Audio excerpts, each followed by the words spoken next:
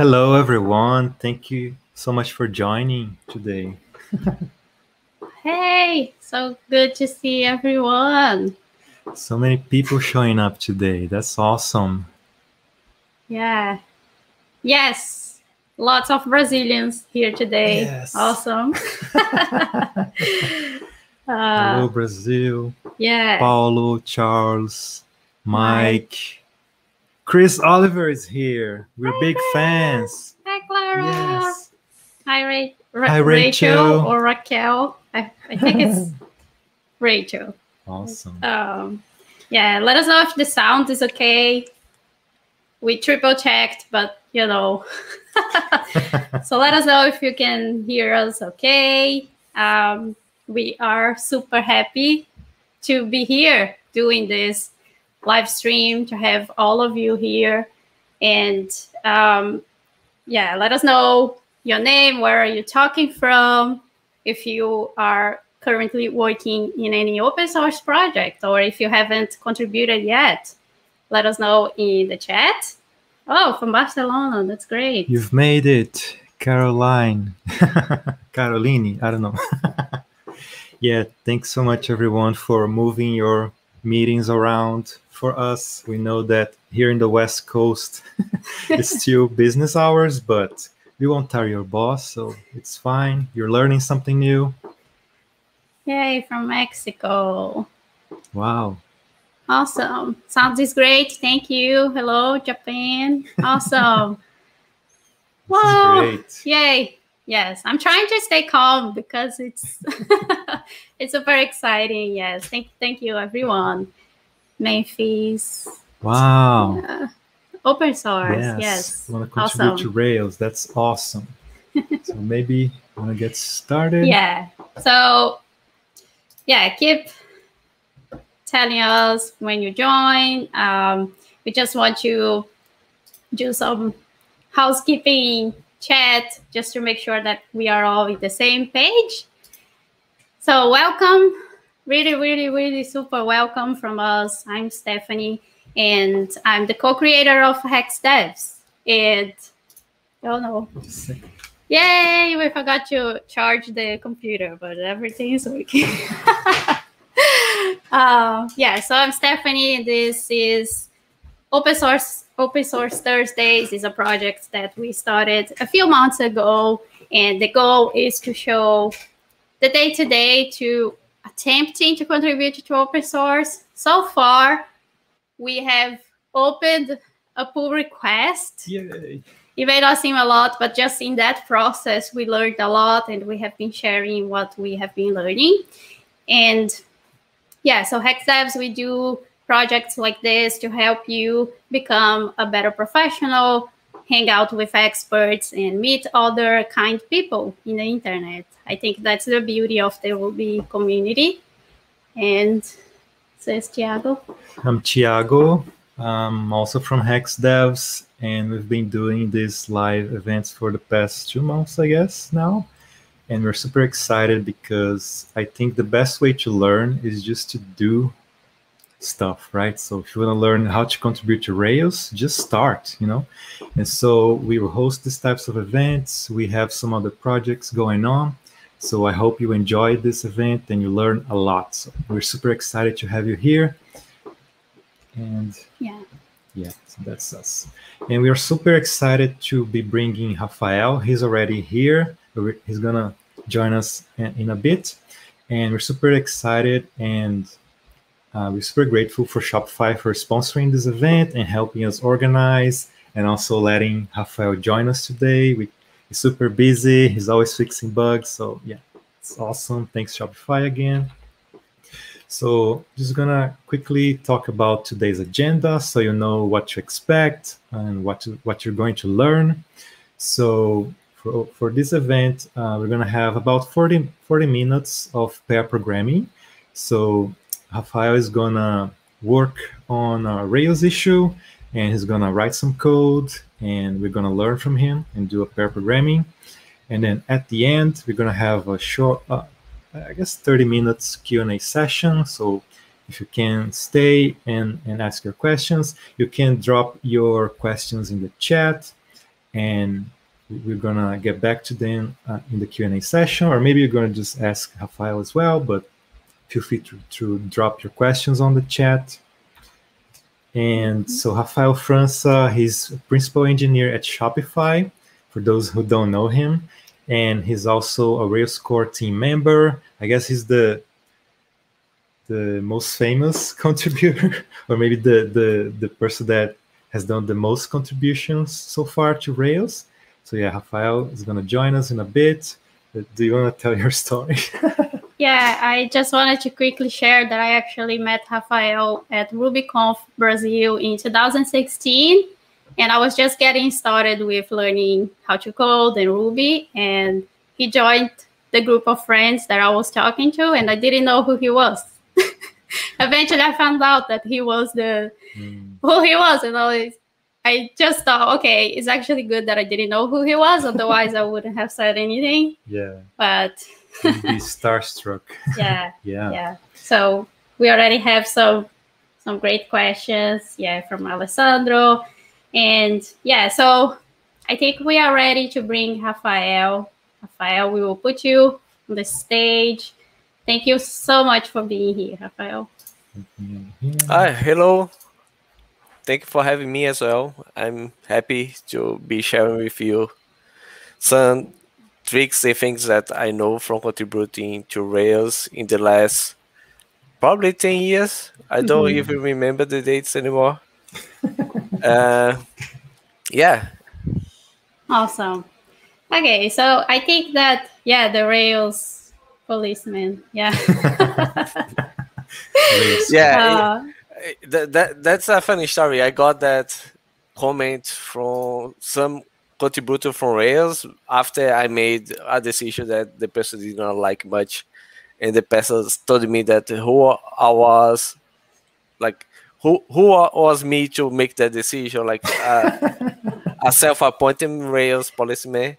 So I like the title, and that's why I kept. Is the person still in the project? I actually don't remember. I think that I could turn around that comment and actually welcome the person to contribute later. Probably the person is still contributing. Yeah. Cool. Awesome. Okay, so I guess we are going to get started, and maybe we can get started even with Alessandro's question. Like, how does one get started with contributing to Rails? And Rafael, the stage is yours. Okay, sounds good. So there are many ways to contribute to Rails, and like the simplest way I would say is probably be part of the community, share your knowledge with other people. But in terms of writing code in the Rails repository, you have a few avenues. Like one of them is to look for open issues and try to fix those issues. Can you share my screen, please? Yeah. Just a second. So if you go to the Rails repository, you're going to see that we have almost 500 or 400 issues. And some of the issues have tags saying which kind of issues they are. And one thing that I like to tell people to use is either this label, the good first issue. I don't think there are many here, but those are usually problems that the Rails core team identified as like either a simple solution or like easy to navigate. So those are issues that people can open and try to contribute. The other one that I prefer to work on are the issues that they have the label with reproduction steps. Right now we don't have any. Actually, it's because it's trying to use both labels. Yes, we have a few. And what those issues have in common is that either someone wrote a detailed way to reproduce the issue, or they provide a repository that you can run the tests and see the results. Let me increase my font. Yes. So like this repository. So For me, those are the easiest way to start, because you can see the results of like, okay, what is this person reporting about, and you can try your code and see the results and be able to put a debugger in the Rails code base itself and try to see why the issue is happening. There is another kind of reproduction steps that is probably this one.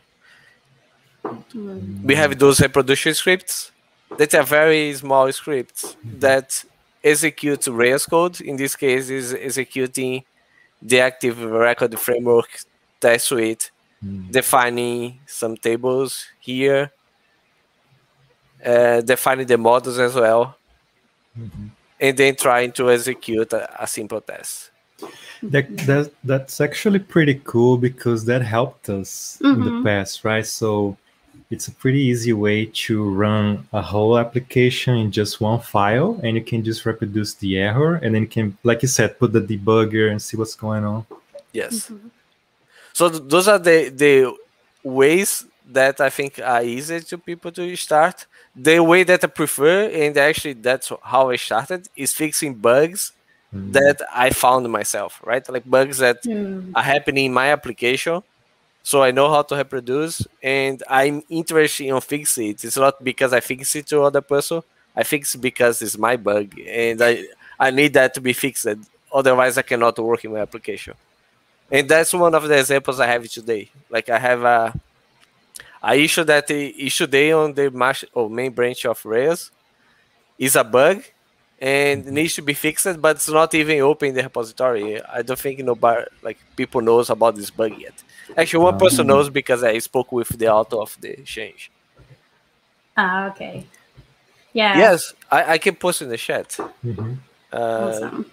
Actually, I'm not on YouTube, so can you please post that, Thiago? I share now. Yeah, it's actually good that you added the first good issues, because that's the first time that I saw open issues with that label. And that makes me ask you like a question, because that's the main reason why it's harder to contribute to Rails, because there aren't many good first issues. And how often do you see these issues there? Like how often are they created? So I think one of the problems with the good first issues is that they sometimes don't even say 10 minutes is open, right? Like if someone sees, they fix. So it's really hard for people in the Rails core to actually understand what are issues that are easy to people to fix. Like it's not an easy classification, right? Sometimes we think it's easy, and then like ourselves spend days trying to fix the issue by ourselves. And the other aspect is that Rails is a big project, and there are a bunch of contributors that watch this repository. So like sometimes people that are not part of the Rails team at all respond to issues in less than 10 minutes. Already open a pull request fixing it. And that's why I think it's hard to also create those labels, because like we don't even have time to read the issue, and we already have a pull request. They're so effective. Yeah. Like I remember when I started contributing to Rails, like GitHub was way different. We had none of those features, right? Like today I can watch a repository, even that I don't have commit access. But before I was not able to do that. So when I was starting to contribute to Rails, I was refreshing this page every few minutes to see if a new issue was open. So I opened the issue and tried to fix. So that was how I started to work with Rails. But today you can get email in your inbox. You can watch and say, okay, I want to receive a notification, and you get notifications as soon as someone opens an issue. Do you think it's also a good idea for people to try to reproduce an open issue? Maybe. Yes. So like a lot of issues don't have this label, right? So one of the things that we don't know is like we can get those, like we don't even know if those things that are here are really issue or not. So we need people to help us to reproduce, right? So maybe this one has a reproduction step. Yeah, this one does not have a reproduction step. So someone needs to read this issue, understand if it's an issue or not, and comment for us, saying like, "Oh, I tried this in the Rails 6.1 and it's working for me." Or no, like it's true that Rails 6.0 has this bug. So letting the contributors of the repository know if the issue is really valid or not is also something that people can contribute. So Mike has a really good question. He wants to contribute to the documentation. And what's the best way to get started? I think it depends on the contribution. Like, it's harder, for example, to create a new section in the guides because, like, we need a very we have a very strict, what's the name of the thing? We have a few strict rules, guides, yes, on how we want the Rails guide to be presented. Like, we like some tones in the voice. We like it to not be extensive, like talk about every single feature of the framework, but be clear, right? So if the contribution is about the new section is harder, I think it's better to go to the Rails forum. That is now I try to remember the path for the forum. Yeah. Search Google. Yes, this one. Cool. It's better to go to the Rails forum and start the discussion there. We have a category only for the Rails core. Oh, nice. So you can create a new topic here and explain what you want to do in the guides if it's a new section. If it's not a new section, what you want is actually fix an issue in the documentation. Today is like any regular change. You go to the file, and I can even show in my screen, right? Yes. So I here have the VS Code open. You can go to the guides folder. In the guides folder, you have all the sources. Let me increase. So you have the release notes of every single one. But let's say you want to change a guide about Active Shop. So you go there, you edit what you want to edit. I don't know, maybe the output of the generator changed. It's now created 3 files. So you go there and you say, okay, you created a new file here. There's even an extra space on line 55. People could fix that. Yeah, there is. Easy issue. No, that's correct, I think. Oh, okay. Yeah, it's 2 spaces. No, the 55? 55. Yeah. Those 2? Okay. Yeah, it's also correct because it's inside the test unit. Oh, that makes sense. Sorry. Let's say jobs started to have concerns, and now you have a concern for, like, it's being created, right? So, not say that we are going to do this in Rails, but supposedly you could do this, right? Change the guides in the source itself. Yeah. You then create a branch and push to your fork or open a pull request in Rails. Awesome. Okay, so I have a question. Yes. How do I choose where to start a discussion for example, what Mike wants to do? I think it suggests some documentation changes feature. I think he wants to have a way to regenerate locally or something. I remember that. But something like that. Yeah, but my question is, when do I know which one, for which type is best to start a discussion on Rails forum then, rather than creating an issue on GitHub? Like, is there a recommendation for that? Yeah, so issues are, like, we try to reserve issues only for bugs in the framework. But if it's like a discussion about a new feature, it's better to go to the Rails forum. Okay, got it. Oh, lost sound.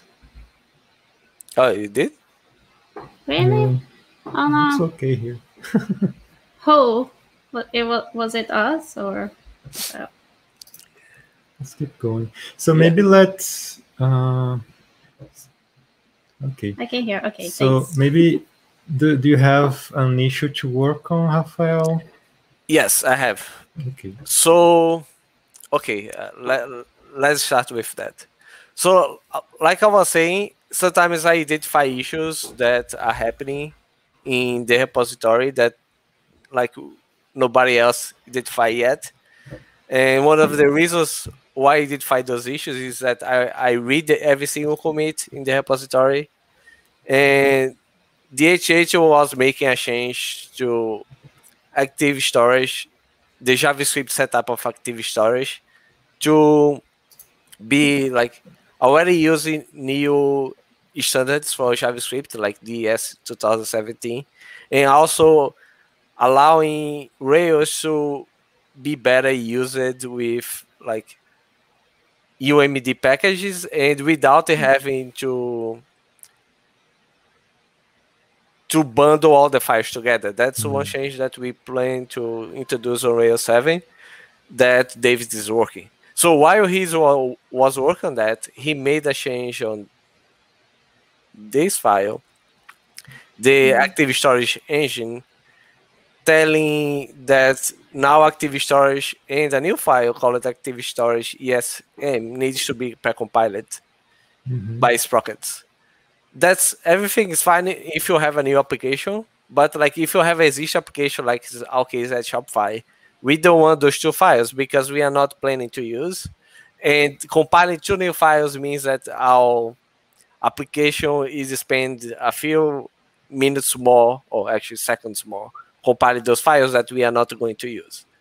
So what I'm going to do today is actually remove this because there is no way for us to opt in. Actually, to opt out in this behavior. So like if I upgrade Shopify to this version, I'm going to be compiling those two files. And I want a way to allow new applications to have those two files, but allow existing applications to not have those two files. So to not be a requirement, just an optional thing. Yes. Cool. It should be a default, but not the default for new applications. So the way I usually work in Rails is that I know where I'm going to make the change. And in this case, I'm going to make the change to active storage. So I'm going to open the active storage engine.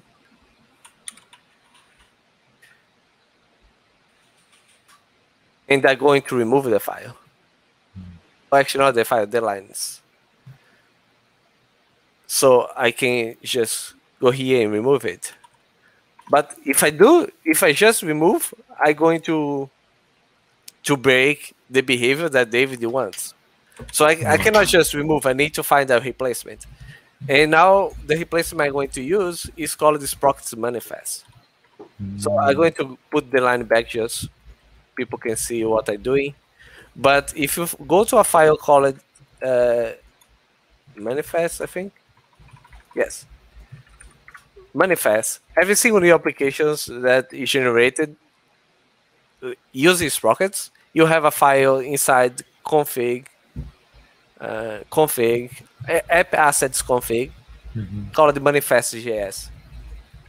And this file is equivalent to this precompile option in the assets configuration.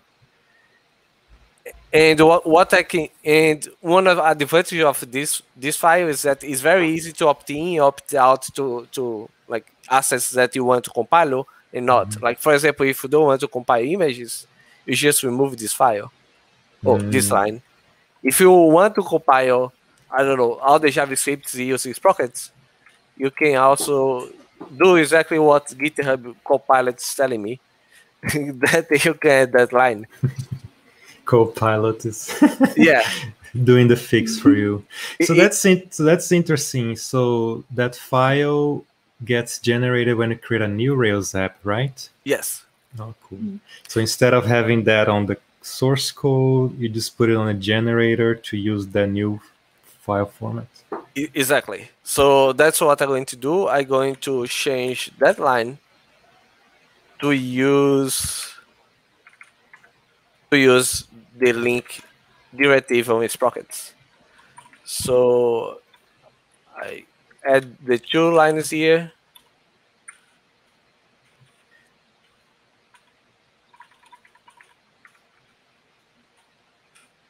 Oh, I forgot the GS. Okay, I add those 2 lines, and then I can remove this. So right now I can test if this is going to work or not. So there are many ways to do this. One of the ways is install the Rails version that you have here doing rake build. So it's going to build a chain. Actually, I forgot the bundle exec.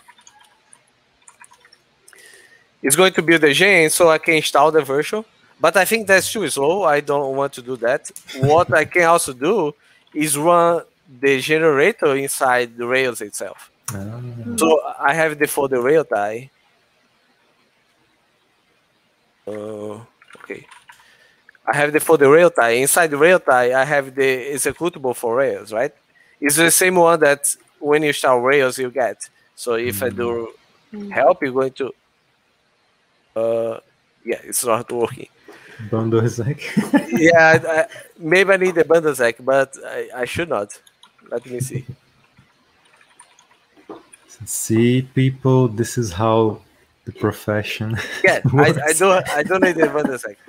So it's the same thing, right? I can generate a new application. So what I do sometimes to test is I can generate application in the TMP folder, and I inspect the result of that application. Oh, that's cool.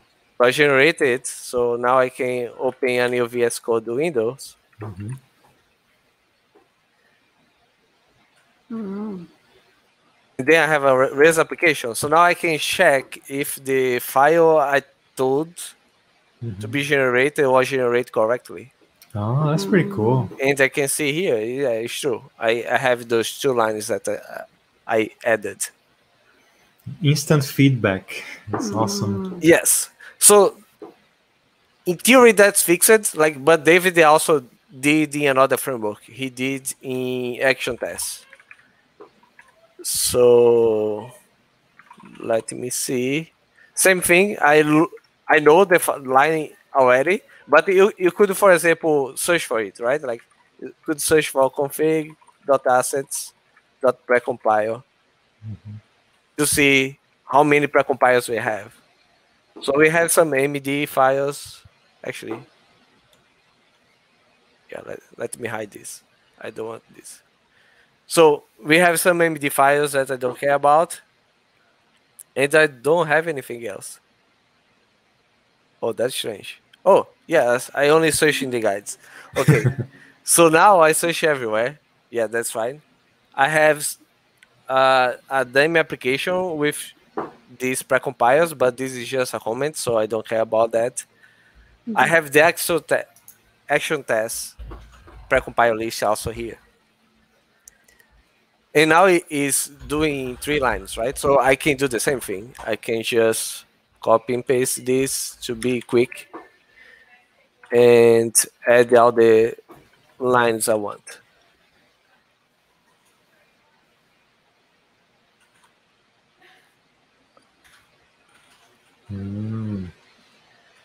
Okay, that also works. We can try and be sure. Like I can generate the application again. The only thing is that it's going to ask me that the file changes, so I need to like overwrite all the files.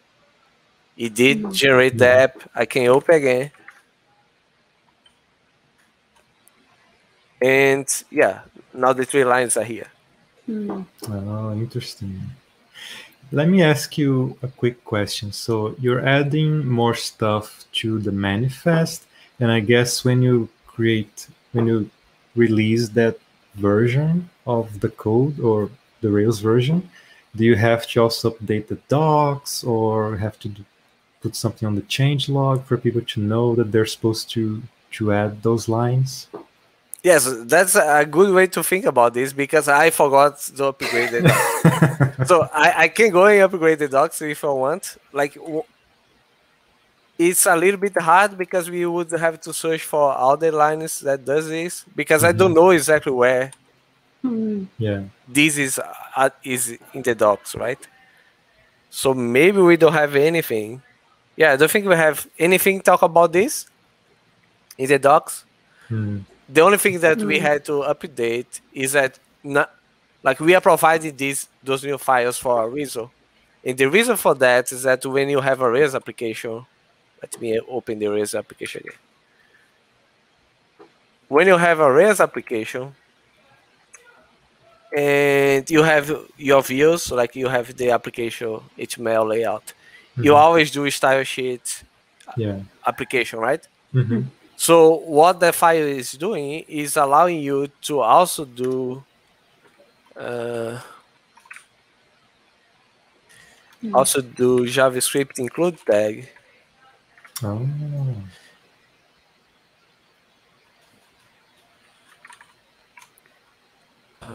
I always okay. You can do this now. Oh, interesting. Before you could not do that.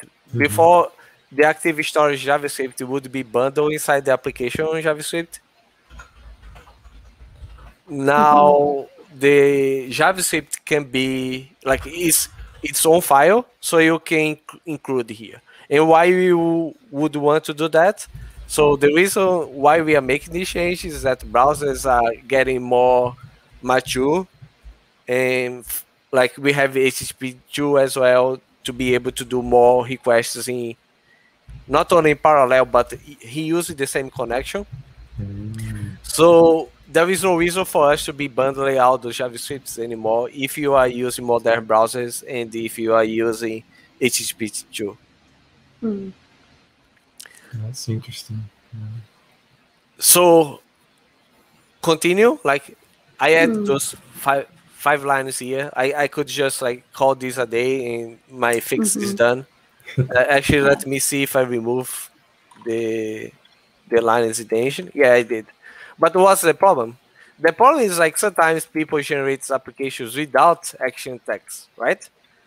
So if they do create application say skip action text, what's going to happen? So I know already the result, but like what's going to happen is that the configuration is going to be the same, even though I don't have action tasks. So I should not have this. Oh, someone is saying that there is an extra line or space. Oh. Good eyes. Line 7. Oh no, that space is correct. Yeah, so yeah, it's a little bit confusing, I agree. So the difference is that link directory takes two arguments. The first one is the directory itself. The second one is like which kind of files do you want inside that directory. So if you want both JavaScript and CSS, you could have this. This is kind of like a filter. Yes, it's a filter for what you want here. Like if your style sheets folder have for any reason, you have like SVG files, you don't want to precompile that. You only want to precompile the CSS. Yeah, that makes sense. That's interesting. All right. So but that was a good point. So I made the changes. Now I need to fix a problem. Like I need to make sure that escape action text is not generate the files. Yeah. So how I do that? So let me actually make this bigger. Okay. So Rails, like the regenerator has the option already. And those options are defined inside a file in railties that define the generator. I think the file is called app base. I know those files, but it's actually better to search, right? So like people can have a feeling of someone that don't know the code base. So I could search for escape action text and see what is defined. I see it's here in this file, the app base. And I can also see that there is a method defined called skip action text with question mark. So I now can assume that maybe this method is what telling me that I can like ask Rails if I should generate actual text or not. So I don't have any usage of this method. What is strange? Actually, I have, but not directly. So I could, for example, see other similar methods like what's the other method that I know? Skip active record, maybe sprockets, right? I know this also exists. So I see a lot of places that does this, right? If the option is skip sprockets, remove this file. So I see I can do the same with action text. So let me ask you a quick question. So the generator will generate that file, and then this other file will remove the file that is created? Oh. Yes. So I can use this method now in my template. So again, this is a template. It's not the right file, right? It's going to be used to generate. So it's accept Ruby codes. So I can show all the templates that we know we are more used with. For example, a template that we are used with is the model generator, right? So what is the model generator? I don't know, but we can find. I think it's inside the active record. And lib Rails generators active record is here in the model templates, and here I have more templates. So this is a template that generates the active record model that you see in applications. And as you can see, is a ERB file that we embed some methods. For example, we have this method here to say, is the attribute a rich text? If it is, I can have a association with has rich text in that attribute.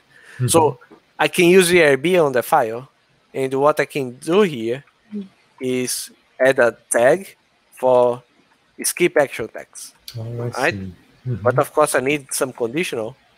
So unless skip actual text, and now I'm going to tell you a trick about ERB that I don't know if people knows. But when you do an ERB like this, I'm going to close the tag to be fast. When you do an ERB like this and you generate the file, ERB is going to, instead of the conditional, print an empty line. Oh. So we can check that. The result of the application. See, I have 2 empty lines, and I don't want those empty lines.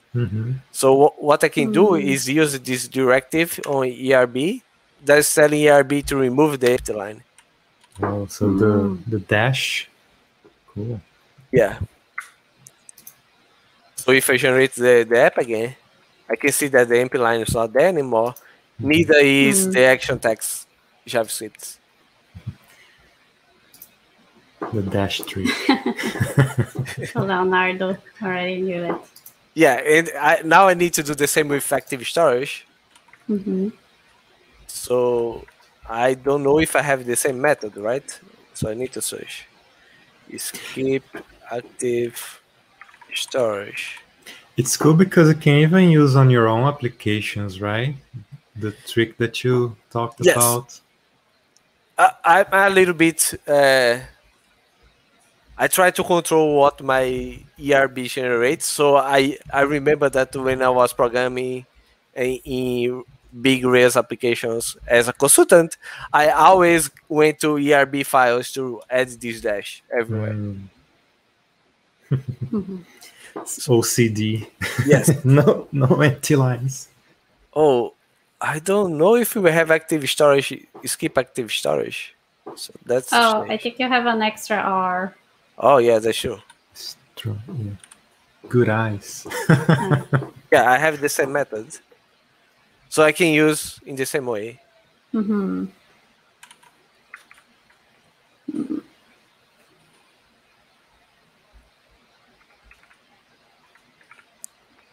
active.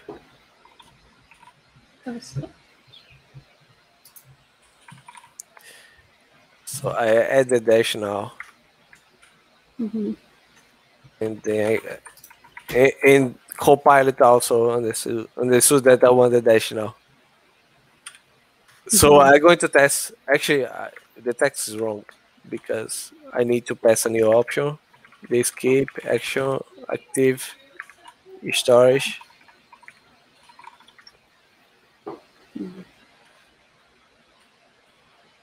And now my file is empty if I don't have any of those. That's actually a cool trick to regenerate the app and see if you have what you wanted. Yes, but that's not how I work on this. And now I'm going to show how I work. Okay. So tell us the real story. So I don't often do TTD, but to fix bugs, I always do TTD because I actually know what the behavior I want already. So I write the test first and then I fix the bug. It's the same with the reproduction script, right? Like I have the reproduction script already, so I can use it to execute the code that they put my bugs where I need. So now I need to write a test for this. I did not run any tests inside the Rails, and that's going to be my first test. The first thing I do is like I go to the part of the framework I change it right now. Yeah. And you can see that I changed the railties framework, right, to edit the template. So I go to the railties folder. Inside the railtie, I can run bundle exec rake text test, and it's going to run all the tests. Yeah. But Railtie is the biggest part of Rails, and now I have something broken. Oh yeah, I need to install Yarn. Not install. So let me. I need to run. Because this is something that happens a lot to people. Like sometimes you just want to run a test and then, but you have to do yarn build. Yes, yes.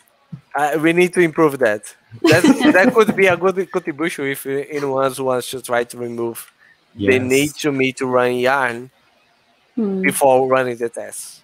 So now I can run the test, and now I got another error. Oh. Bundler? Why is taking that? Yarn. No, it's the same thing. Is Yarn is failing. Oh, yeah. Okay. Blade. What is Blade? Blades is the framework we use to run Yarn. Okay. But why is failing? I have no idea. I love that. Reality. Reality check. What I can do is like something little bit nasty, because I can cheat right now in the live stream, right? So I'm going to just check out the files I don't want to bring. This one, I'm going to add all those files and generate a patch. Let me see if it patch. Actually, I generated the patch. I don't remember anymore. I think it's git diff. Git diff. Yes, I think I can generate a patch with this. And I'm going to apply another machine I have here.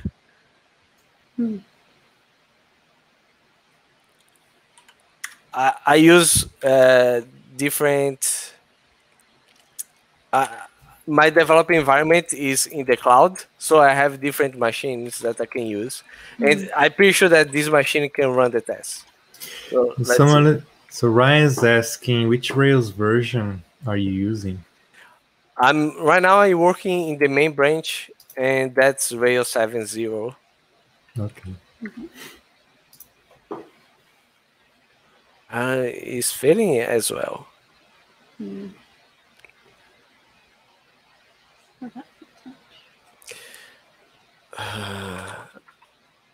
Just me double check if that's the right version. Yeah, it is. I'm going to change the Ruby.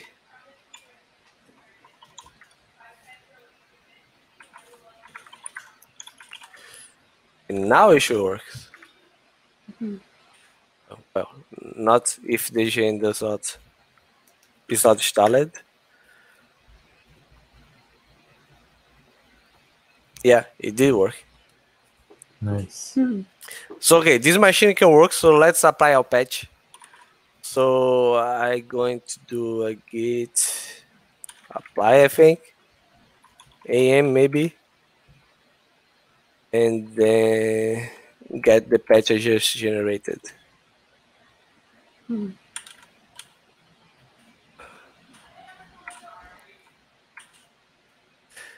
Let me open a new file, save it.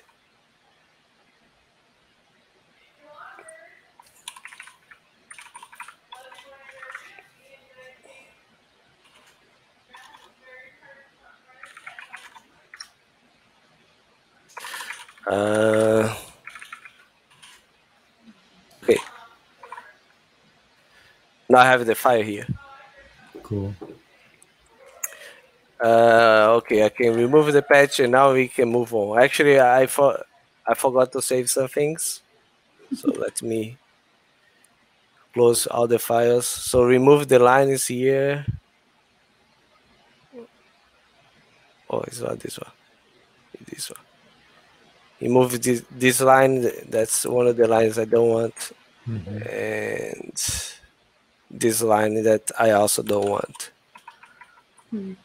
Okay, I have the same patch as I had before. I can run all the tests if I want.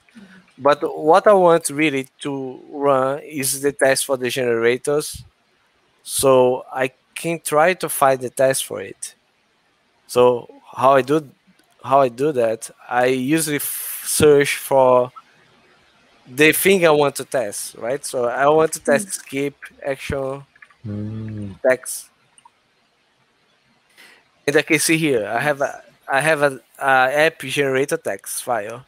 Nice.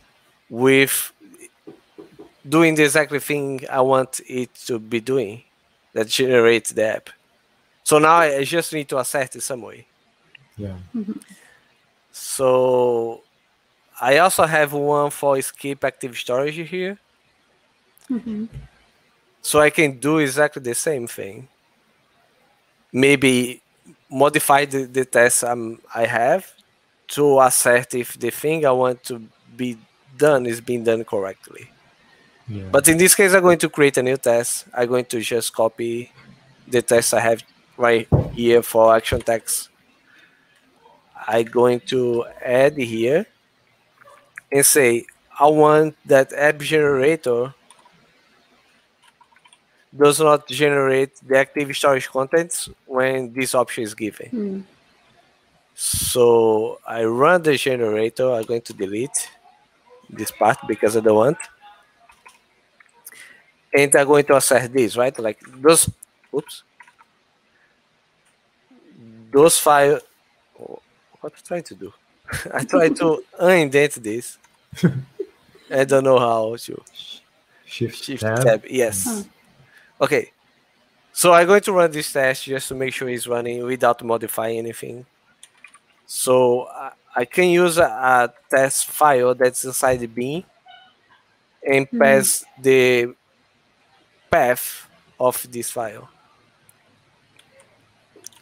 Oh, so that's how you do it. That's much better. Much easier. Yeah. Okay, now we have an issue. Let me see what it is. Oh yeah, of course. I'm already inside the folder, so yeah. I don't need the folder. So you run all the tests just to make sure everything is passing. Yeah. So Jonathan asks an interesting question about having a developer environment in the cloud. Is that because if you have something not working on your local, so why do you have that? So the reason why I have that, I actually have this setup also working locally, but it's because in Shopify our developing environment is on the cloud for any project. Okay. And we have some machines already there that we can create on demand or destroy on demand that already give me an environment set up in the way I want. So it's just a way to be quick. And I can, for example, if people want to do that, I can start a new setup from scratch and show people how I set up my environment. Like that could be a different live if you want to do. Yeah, that's actually pretty interesting because it makes your life much easier, right? Yeah. Some people use Docker containers to do that. Like even in the Rails project, we have a Vagrant setup for this as well. Like you can use a Vagrant machine for working in the Rails repository. But at Shopify, we are using a similar thing as a Docker container, but the container is running in the cloud, not in our machines. Oh, I see. It looks like the test passed. Yes, the test pass. So I can use a TDD approach, right? I can, for example, tell I only want to run this test. So it's the line 399. So it's going to start to run this test. Okay, it's running. I can now open the file I want. And actually I'm going to remove everything that I added just to make sure that the test I'm writing is going to fail if I don't have the code. Yeah. So now I can, for example, say I want to access the file called. Actually, how is this test passing? Yeah. Anyway, it should be passing. It's just that we don't need this app. Okay. Put here. Could remove. We are in the right place already. So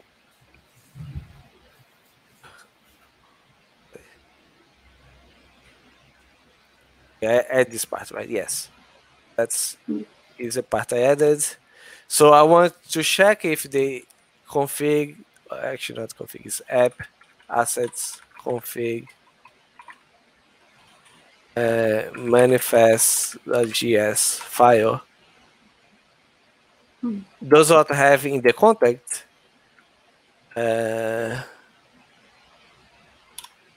I think we need to change this. We does not have in the context like a link to active storage, right? We don't want that. And also we don't want to have the active storage ESM there.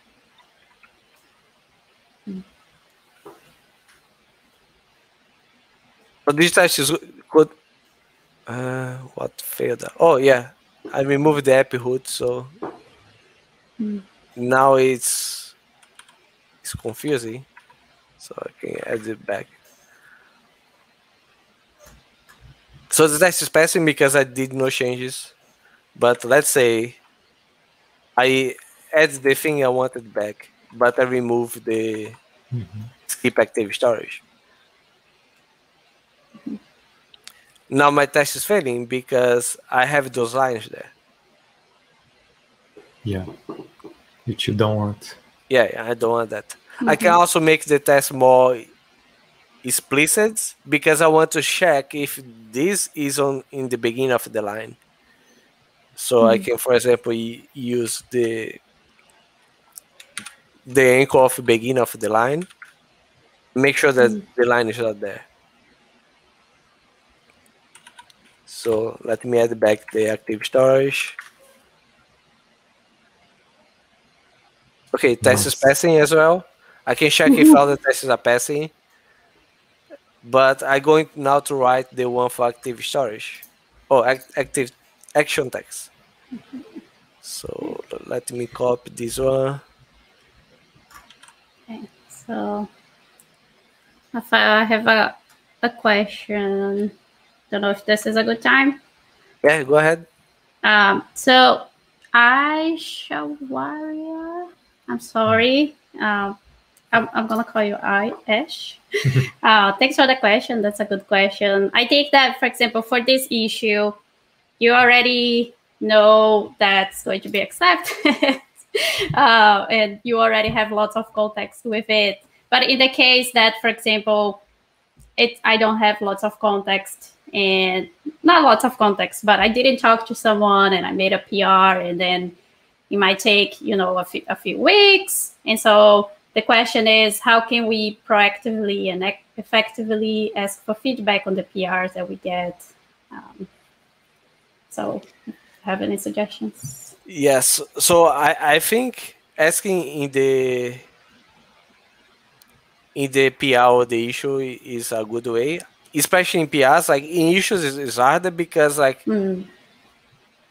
as any open source, actually, as the most of open source projects, Rails is run by volunteers. It's not like some people are paid to work there. Like for example, I am. Like I can work full time on this, and Shopify pays me for that. But not everyone does that. So like it's hard to tell people that they should be take care of every single issue, every single pull request, even the ones that don't affect them, because they do this in their free time sometimes, and they have family, they have life that they need to take care. Another way is to post, if it's a PR, to post in the Discuss forum as well, like asking for feedback there. Sometimes that works. Sometimes people pay attention to it and actually like get reminded that there is a pull request that needs to be reviewed. But there are a lot of things that people sometimes don't do before asking this. For example, like, did you make sure that the tests are passing? Did you make sure that like the documentation is updated? If it is an issue, like, can you try to fix? Like, maybe you don't know how to write the code, but maybe you know how to reproduce the issue, right? So like you can write a reproduction script, or you can comment how people can reproduce. So those things usually makes the pull request, or if the issues to get more attention, because like if the pull request is as easy as like I'm open the pull request and like reviewing it to say, okay, it looks good, they merge, like it's way faster to get feedback than the pull request that like, I don't know, 100 lines that like the tests are not passing, that we don't know if the concept is good or not. And also, if you explain the problem well, right? I guess it helps you. It helps the person that is reviewing the PR to make it very explicit. So this is a problem. This is how it works. Maybe you don't know how to reproduce, but at least explain it well. Yes.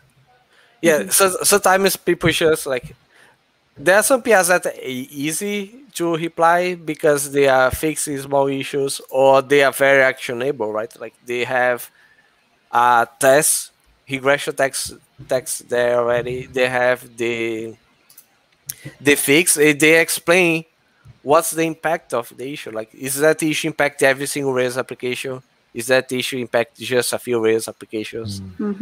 Like, of course, you cannot know that. But for example, if the issue is in the way that Active Record generates a SQL query every time you call the count method, and it's always wrong, we are going to take care of that quickly. Yeah. All right. Okay. I think that there's just one more because it's related to that one. So the Bashes, I think he also asked a good question, because I think it's related to that. If I'm a completely beginner, and for example, I wouldn't start with Active Records, but do you think there is a module that is easier to get started, and it's like you said, it's not urgent, so you won't break things. So which module do you recommend to get started? I think it depends on what the person likes. Like you said, you would not start with Active Record, but there are people that actually start with Active Record, even being the biggest framework inside the Rails, and it's the one with most bugs. Like we also tags issues per framework, and if you look for Active Record, most of the issues are on that framework. Okay. I started with Action View, specifically on how generates input fields and HTML tags inside the IRB files. The reason for that's like I was more used to this part of the code. I was more used to, while writing Rails applications, caring a little bit more about front end, a little bit more about the views that are being generated. So I knew the things that work well and did not work well. So to me, it's more like it depends what the person is more used with. If the person is more used with active records, like if they care about getting the best query being generated by the framework, so that maybe be the best way for them to start. Like we have a huge contributor, Ryuta Kamipo at GitHub. He does a lot of contributions and he mostly focuses in active records. That's where he started, and his main focus is still on that framework. Awesome. That's a good advice. Thanks. Good advice. So yeah, let's continue. Actually, we are past the hour, so maybe we should open for questions. Yeah, I was going to ask you how. Like I could continue here, and what I was planning to do is to implement the actual text. Text is the same thing, but we don't need to do now. I can do later. Yeah. Let's see if people have more questions.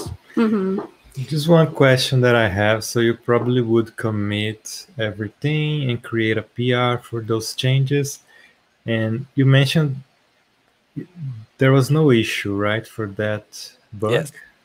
So do you have to create the issue as well? No, like not just I, but usually what contributors does with this situation is like they explain the issue in the body of the PR.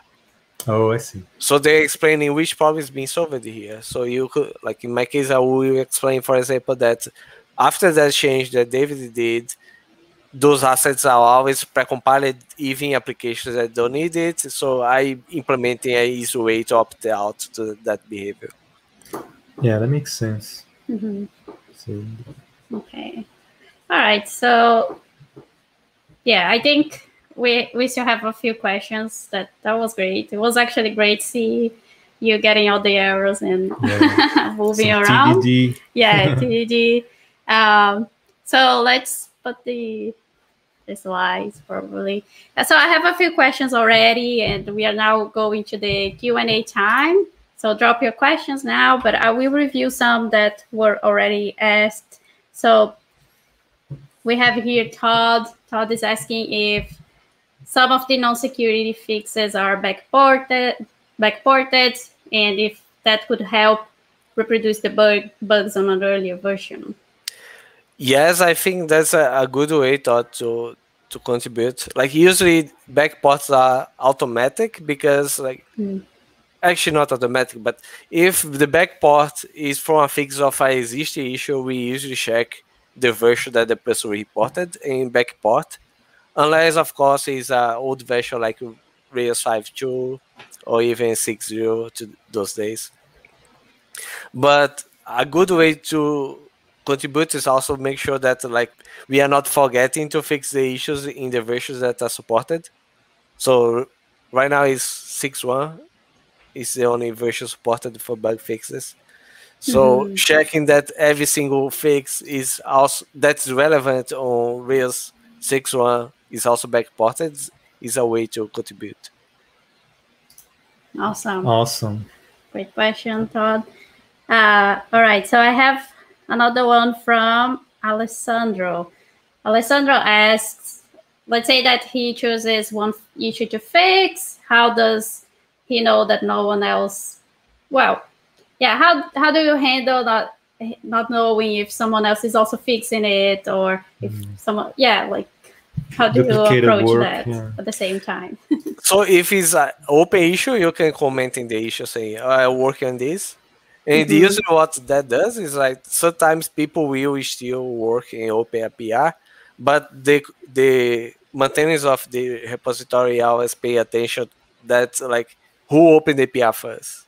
And we accept only the PRs for the people that either said, I'm going to work on this, and we know the person already volunteers. So if another person opens the PR, we say, let's wait the other person. Or maybe sometimes we even do, and even work with both people to make them work together.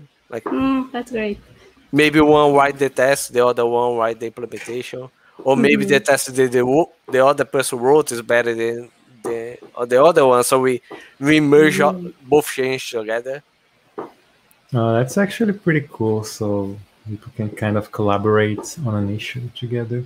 Is there something like a timeline, or I guess maybe it depends on the severity of the bug, but let's say there's an open issue and someone says, hey, I'm fixing this, but then the person takes a while to fix it and it's an important bug.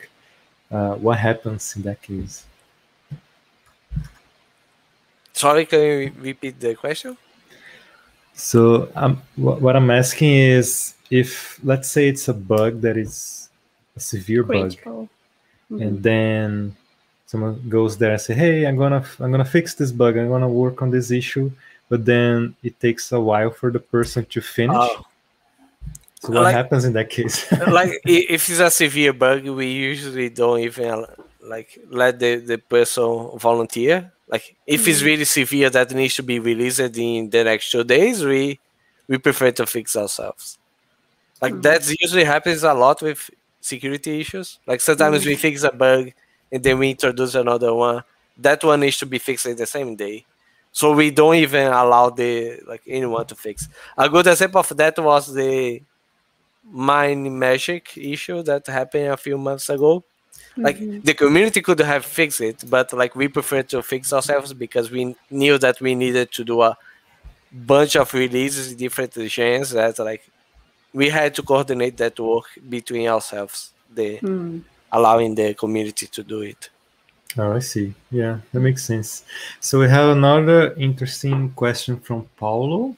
How do I know when I need to run all the Rails or just a part of it, like the bundle way of running, just a piece of the code? Yeah, I guess he wants to know if he needs to run all the tests or just a couple of them.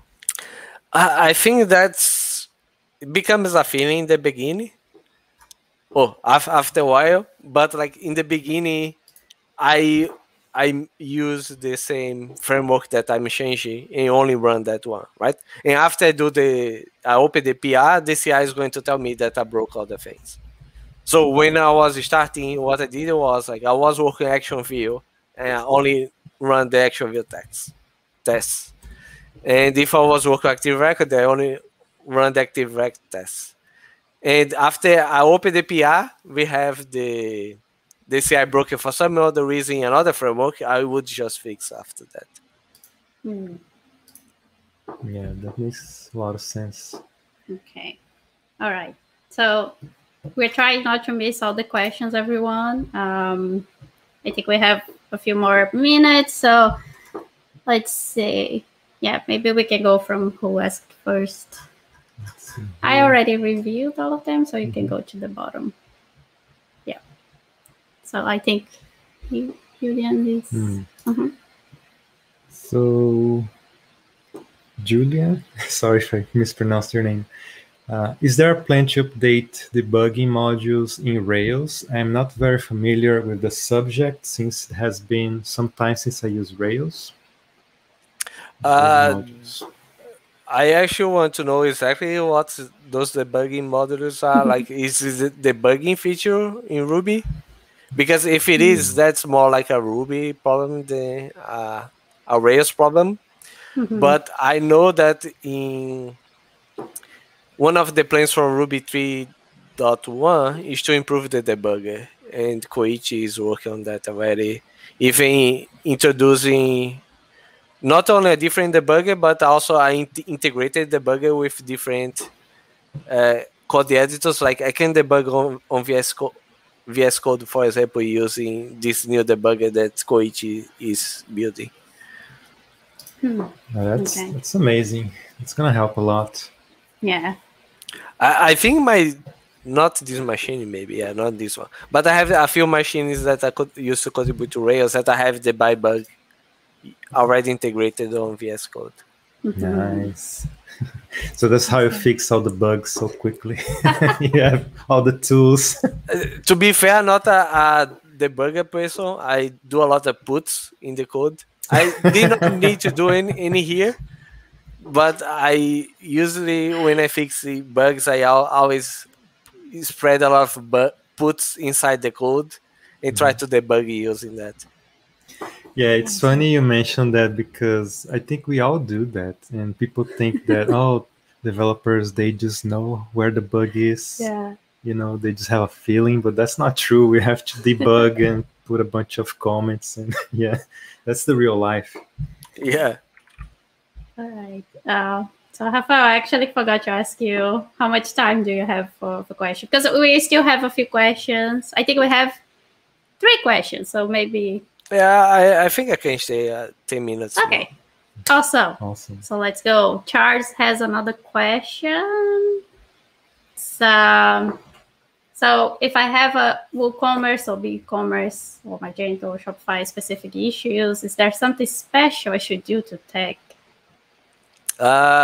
In Rails, we usually don't deal with any issues specific on Shopify, right?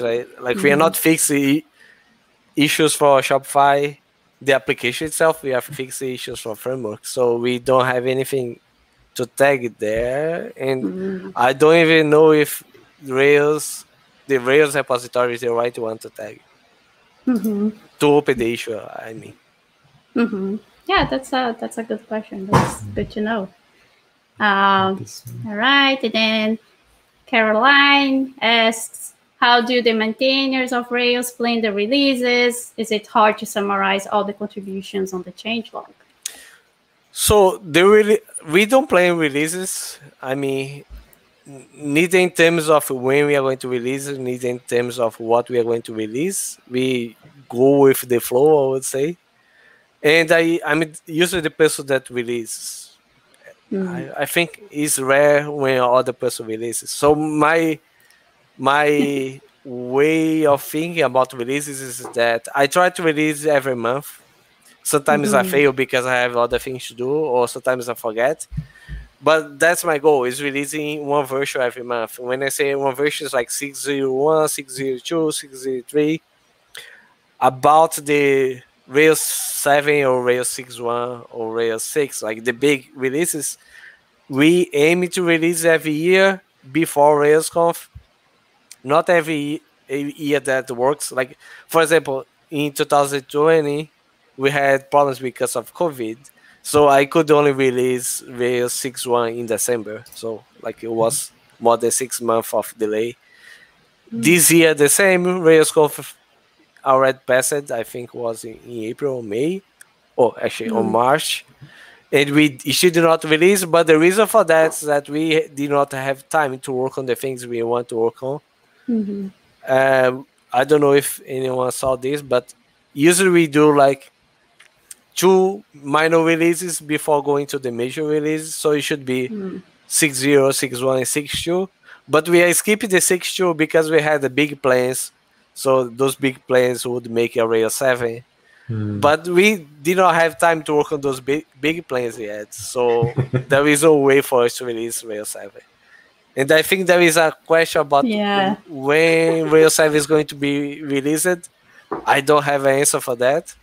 I know that differently from the last few months, I see some activity in those big features. So the people that should be working on them are working on them.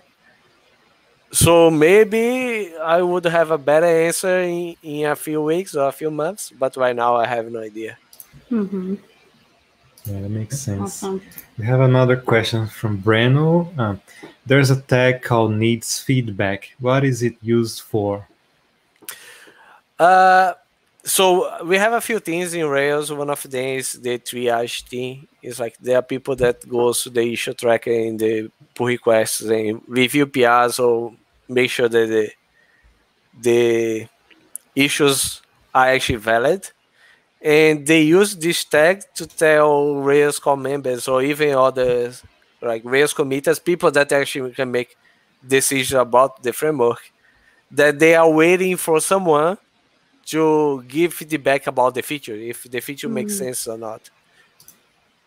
Awesome. Yeah. I have a question about that, just a curiosity. So you mentioned that you are working on projects for the next version of Rails, and who works on that? So who decides? Let's say it's a project that you proposed or someone else proposed. So how do you distribute the work?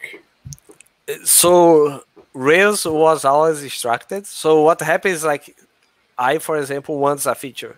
So I work on that feature and say, oh, I plan to do this. And I just tell the people, this is my plan. Sometimes people say, oh, yeah, let's wait and see what's going to happen. Sometimes they ask questions right away. When I see people, the other members of the Rails team. So who work on those features are usually the person that's interested in implementing it, right? I can give a few examples, like the PR that I'm fixing right now that David was opening is because David has a plan to introduce a different way to deal with assets in Rails 7. So he's working on that. I'm only reviewing his code, and another one making changes to the framework to allow this feature to happen. It's David that's working on that. I'm working a different feature that has nothing to do with that. And like we have people at Shopify, for example, working in features that we have interest on. We have people at GitHub working features that they have interest on.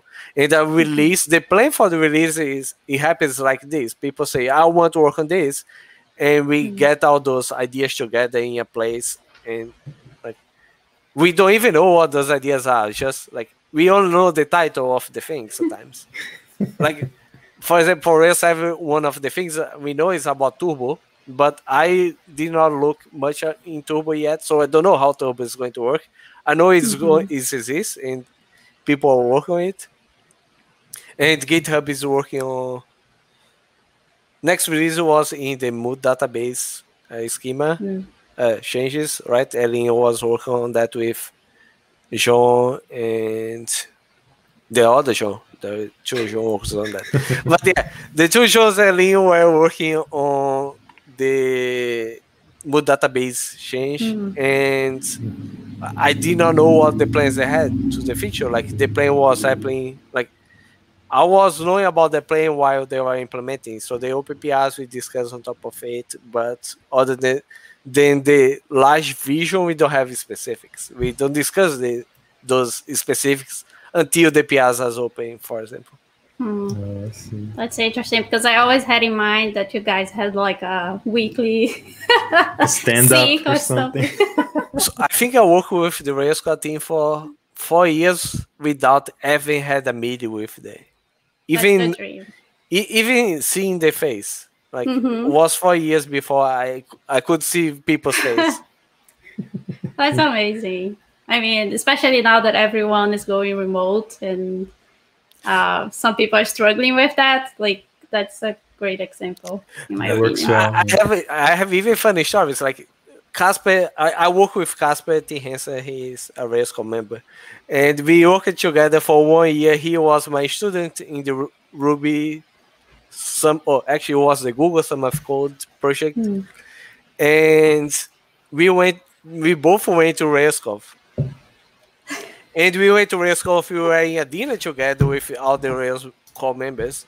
And in the end of the dinner, I asked, like, do anyone see Casper? He said that he was going to come to the dinner, but I did not see Casper. And Casper was right beside me. But I did not know who Casper was. You didn't even know him. Yeah. That's great. He was my student to work with me for 1 year. You just knew his avatar. Yeah. Yes. Maybe people should go with a t-shirt with their avatar just to have or their name. Yeah. Tags. Name tags, yeah. The other one is Matthew. I think I worked with Matthew for 2 years without seeing his face, even knowing what Matthew was. The first time I saw Matthew was when we are redoing the Rails website, and we had to put some drawings of ourselves in the site. So we had to send a picture of ourselves so the artists could draw our pictures. That was the first time I saw Matthew's face, because he had to send a picture. Man, well, that's a good contribution for Rails. Like, make people meet each other. I don't know. Yeah. Meetups. Yeah. Yeah. So, Rafael, I think we could ask the last question. Last question. From Julian. I think it's Julian. So if you release every month, how much do you think about backwards compatibility? I always. So there is another question there about the changelog. And I use it, like I said, I use the release, right? So when I release it, Rails, I check every single commit. I read every single commit almost every day. That's part of my job. So I always check for backwards compatibility. It's funny that you even see people sometimes measure a PR, and then I can say, like, this is wrong, it's going to break because of X, and I revert the PR. And today there are two ways I use. For these ones, I read the code, so I know. But the other one is, like, I use the Shopify test suite. I don't even know the number of tests, but it's probably 30,000 tests that we run in the main monolith. I run that to know if Rails is going to break to other users. So sometimes it's like I know that a feature is broken even before releasing because it broke the Rails or the Shopify test suite. Oh, that's pretty interesting. So you have a larger test code base that you just try things out. And it's not only larger, but it's testing things that we don't test because like who is writing that Rails test suite is the same person that who is writing the code. But when we are using the Shopify test suite, is a bunch of people writing code without knowing the implementation. So we find a bunch of edge cases looking or running the test suite at Shopify. And when I say always, it's really always, like, even on major versions of the framework, we always implement new features in a way that old applications still work with the new feature. And for example, the change I was making today was for that, right? I don't want old applications to have new files that could break. So I think about backwards compatibility here and allow new applications to have the feature, but old applications don't have it. Yeah. That's amazing. Yeah. So you are the Rails policeman. You really are. Yeah. Keeping things working. Awesome. Yeah. So I don't see any more questions in the chat, but I really have one, Rafael, because that's from the work that we have been doing, and it's something that I would like to know your opinion. Because, for example, I don't have any experience contributing to Rails, but I really want to get it started because I want to make it more inclusive to everyone.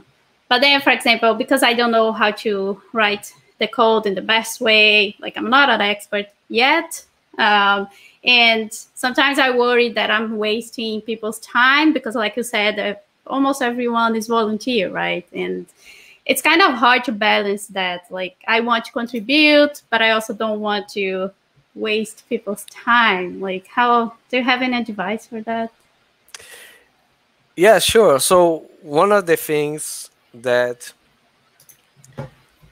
I give people a lot of feedback about is, like, the kind of contributions they want to do.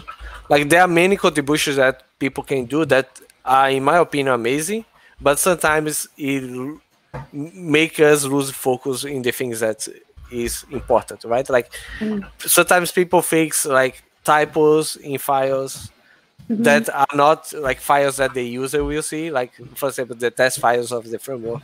Sometimes people try to improve performance on methods that are not used a lot. Sometimes people try to refactoring code just to get better to understand the Rails code base. And those contributors are good. Like, don't get me wrong, I started doing those, but depending on the amount of contributions you do in this type, it distracts us, right? Because I could be fixing a bug because I'm opening a PR to fix a bug, but I'm reviewing a method that's being moved from a file to another one. So we recommend people to not open that. We sometimes even say that we don't accept cosmetic changes. That's what we are calling there. Yeah. I do accept this sometimes when I see is a new contributor, someone that is not used to the framework yet. Sometimes it's really way better and I see, yeah, this makes sense, but it's more like it depends on who is reviewing it, right? Some people could be more harsh and say, no, I don't want this, and close the PR. So I think that any PR contribution that is to fix a bug is welcome. And this is never like losing anyone's time. You should be pinging people to say, yeah, like this is your bug, you should like helping me to close. Of course, after a few months, if nobody replies, it's probably because that bug is not important. But I think like the best way to contribute to Rails is fixing bugs and like make sure that you're not losing anyone's time. Yeah, it sounds good. I think that's a great way to wrap up. And I also think it doesn't hurt to just try. Like, well, okay, this is what I think, how I can help at the moment. And someone will say, yeah, okay, we can't actually accept this at the time, but at least try. You already have the no, so try it out. Of course, just be respectful. And I think that's the spirit. Yeah. Yeah. Like we also are more lenient to help people that are starting to contribute. So like I said, those contributions for new contributors are fine, and I use and merge them because I know is a way to incentivize people to continue to contribute, right? But then when I see them to start to do the same thing over and over again, I try to direct them to the right path. Yeah, that's amazing. Maybe we can discuss that a little bit next time. Yeah, I think we are wrapping up, everyone, because Rafael was already giving his time. I know he might be tired, but just to wrap up, thank you so much, everyone, for the support, for being here. Thank you, Rafael, for helping us today, answering the questions. I hope everyone learned a lot. Rafael is really a nice person, so if you meet him in one of the Ruby or Rails Conf, say hi. He's a nice person. You know his face now? Yeah, you already know his face, so that's solved. And we just would like to say thanks to Shopify again one more time. Gabi, Mercy, Samantha, Iman, thanks for all the help and for all the support. And Shopify is becoming now a big company that people are looking up for the good practices. So it was the perfect choice for this project to happen.